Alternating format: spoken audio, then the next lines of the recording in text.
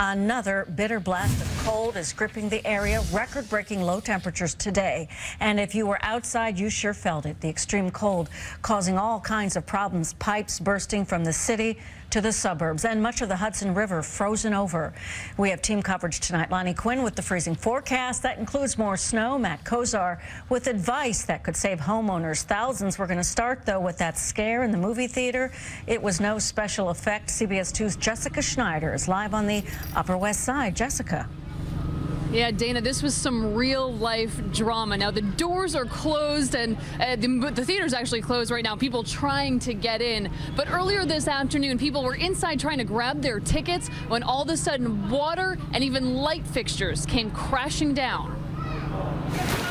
A dramatic pipe burst and subsequent soggy lobby of the AMC Movie Theater on the Upper West Side at 84th and Broadway. You can see the water from a pipe tearing down this hanging light fixture, all while people arrive for the afternoon showings. And you can hear as some decide to get out and evacuate. All right, let's get out of here. The pipe burst happened around 1 p.m. and AMC reps tell CBS 2 it was all the result of frozen pipes.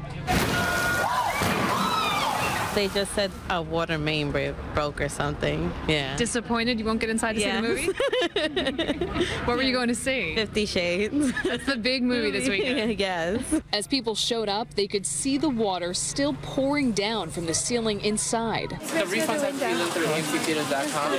AMC employees urged people to go to nearby AMC theaters to catch a show or log online for a full refund. It was the last thing people wanted to hear on this frigid President's Day. Are you upset now? You're going to miss your movie? Yeah, I had a date with Christian Grey. Disappointed? Yeah, of course. It's like my day off. I wanted to see a movie with my friends. So I just talked with a service technician. He's inside trying to fix this mess. He tells me it was actually a frozen sprinkler from up above that froze and then burst, sending that water crashing down.